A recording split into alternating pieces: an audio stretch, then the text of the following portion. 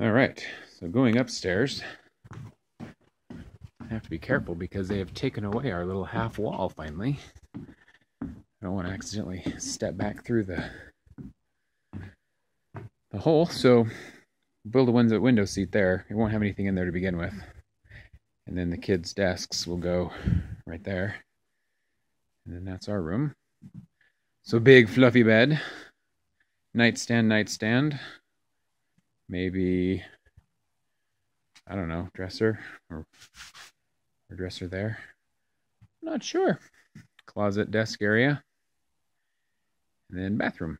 So the bathroom door should swing in, I'm hoping. And then sink. And then toilet, kind of linen closet, medicine cabinet, and then walk-in closet. It's quite a bit of space.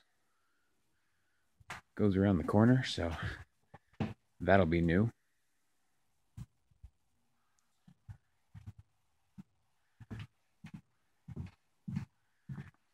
Right across from us is Adrian's room with her window seat that we fought so hard for. She's got a unique shape because there's this goofy corner that pops out, but I think it'll be nice. She's going to have a good view for a while until they finish the townhouses across the street, but I think they've got quite a ways to go before they fill all that in. Her walk-in closet. Kind of shares the wall with the bathroom. That'll be the kids' bathroom. Good luck to them. That'll be a linen closet.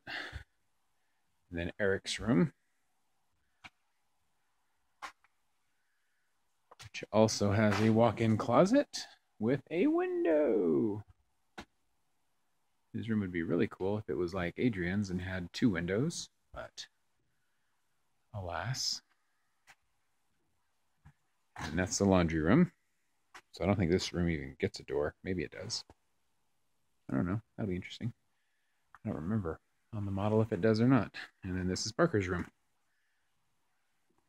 Until they fill in the house next door and he gets a view of a wall, he'll have a pretty dang good view. And his closet's not a walk-in closet, but it's the same square footage.